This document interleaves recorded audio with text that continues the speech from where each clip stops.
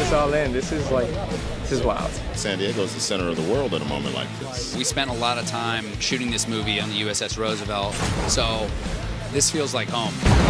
We were very, very prepared. Tom prepared us as well as the Navy and the crew, Joe. They set us up to get the best footage, and you will see that on the screen.